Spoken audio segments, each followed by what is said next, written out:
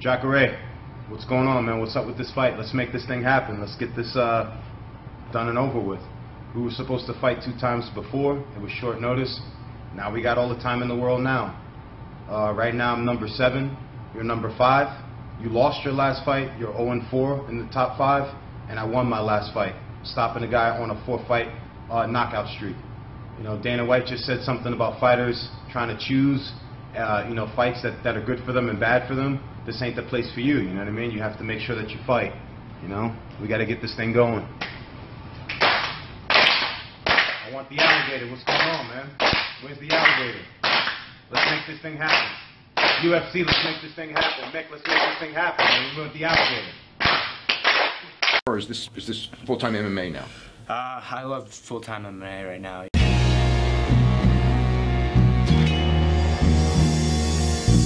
Back to the daily grind, and shout out to the full-time patrons. Make sure to hit subscribe if you're new and hit thumbs up if you're not a baby back bagel biting bitch boy, cause you know what time it is. It's full time. MMA.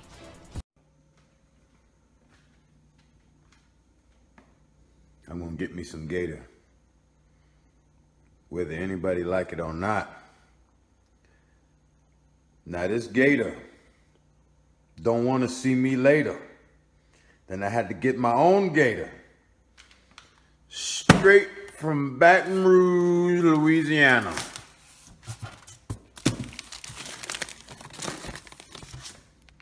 Let me get this sucker, man. Let me get him, man. Let me get him. Come on, man. Give him to me. And David Branch is not fucking around with the Jacare call out. Jacare, duck your motherfucking taco or get the strap. Or do both. Either way, David Branch wants Jacare, and he's laying it all out there, man. First, he blasted it out there with these tweets. He said, I just wanted to be clear to everyone, I've been offered to fight Jacare, main event, August 22nd in Brazil, and now he's not feeling confident enough to take the fight. Then he went on and tagged everyone in the media except for me. He continued to say, David Branch on Twitter continued to say, officially we were being told by the UFC that the man who calls himself the Alligator has been neutered. Jacare has declined to fight in his homeland. And now just that on face value looks bad. It's like, for one though, to be fair to Jacare, normally fighters don't blast a motherfucker when they turn down a fight. You know, it might be for different reasons. It might be political. It's not necessarily because they're scared of you or because they're ducking you, but when you just plaster it out there on social media, that's what the fans think. Like, oh, Jacare's turning down a fight with a guy ranked 1 spot under him in his hometown. Why would he do this? And so Jacare's manager had to come out and say, listen, yeah, but David Branch already turned us down before, so now we're turning him down. What's the big deal? He turned us down twice. But David Branch responded with the video that you saw in the beginning to those claims and said, yeah, it was on short notice, but now we got all the time in the world. I want to train really hard for you.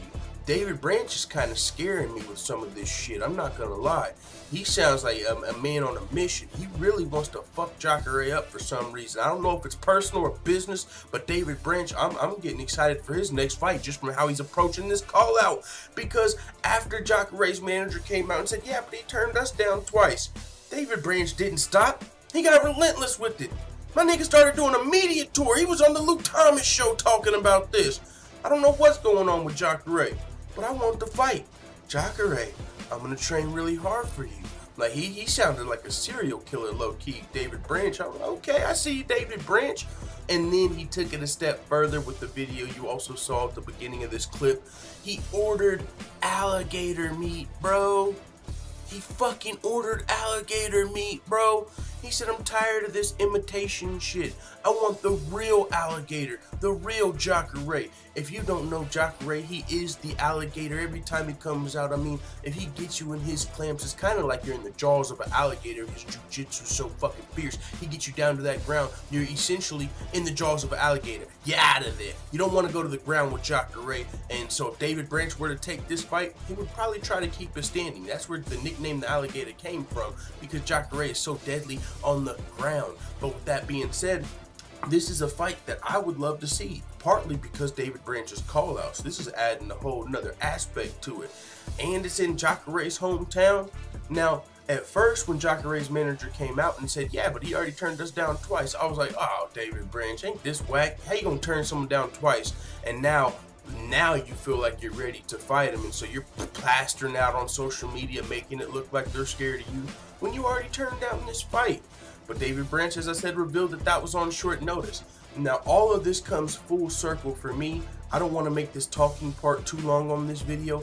The real content comes in the video clips you saw in the beginning, and then the one I'm about to play at the end, because these call outs sound good and they're entertaining and they're funny, David Branch, and I hear you and all, and I know you really want this Jacare, but Jacare is one of the most dangerous middleweights of all time. And with that being said, be careful what you wish for, because you might be calling out the Alligator and he might snap back. So with that being said, I'm gonna leave you guys with this video, and it's just a little maybe a message from the MMA gods to David Branch, that this clip just happened to go viral as he's calling out the Alligator.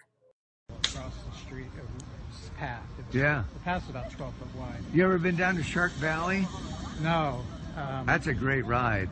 And there, it's a pathway through, you know, part of the Everglades there, and there's gators everywhere, and they'll be on the road, and I literally have to get off.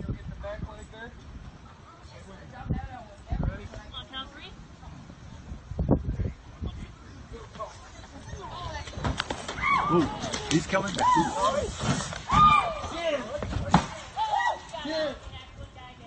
All right.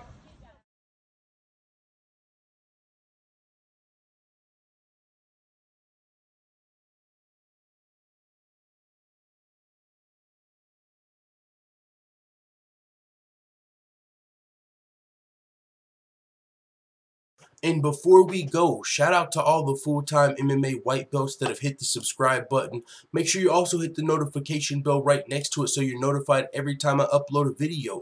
And if you want to become a full-time MMA blue belt, purple belt, brown belt, or black belt, all you have to do is go to patreon.com/fulltimemma. I'm out. Bye, Felicia.